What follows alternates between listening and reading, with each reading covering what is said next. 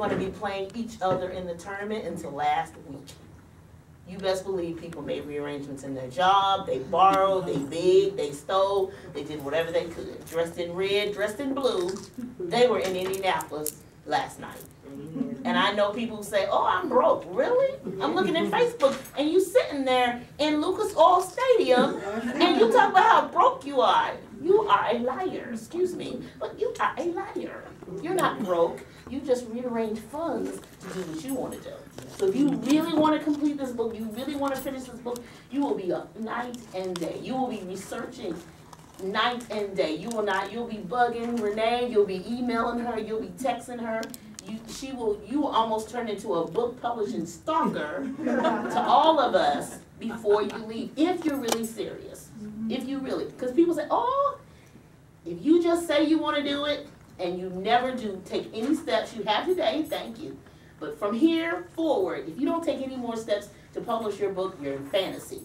That's not a dream, that's not a desire, that's a fantasy. And you can tell I've had a lot of dealings with authors lately who've gotten on my nerves. Right. You sound a little frustrated. Oh, I want to do, oh. No, you don't. Because if you really want to, you will do it. No excuses. This is a business. This is an industry. You are now, to be a published author, you are now in business. You never thought you wanted to own a business. You never thought you were going to be in business. You are an entrepreneur. Say that. I am an entrepreneur. I do have my own business. Period. Say it to yourself every day. Write it down every day. And believe it. And do it. Because whether you're selling books in Barnes & Noble, whether you're selling books out of the trunk of your car, like I have done for the last 6 to 10 years, you are an entrepreneur. You will be a published author once you have your book in your hand, okay? So when you change your mind, you change your life. This is a business, okay? So therefore, when you're thinking about, oh, go tell everybody, call a family meeting, whatever you have to do and say, I'm going to finish this book. And these are the changes we have to make in our life. These are the changes that you, and if you're going to live in this household, because we have an entrepreneur house, is going to have to change for us to get this job done. Okay? Because if you're really serious, you will do that. That's just from the publisher's perspective.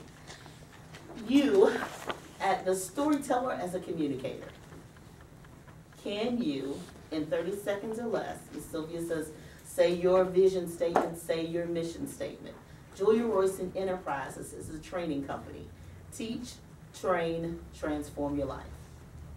That's my vision straight up. Okay? BK Royston Publishing is entertain, educate, and empower. Okay? So, can you tell, practice that. Get it in the mirror.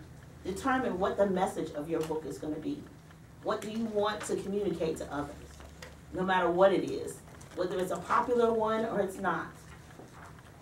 Whether it's a popular, and I have done that too, gone on Google and found out what the top 5, but I don't write that.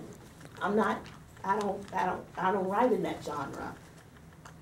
But what you're passionate about writing will sell because you are the fire behind that motive. You're the motivating force. You're the fire behind moving that book. One of the main reasons why I have books like I have, I also sing. So every time I sing somewhere, I have my books with me. It goes all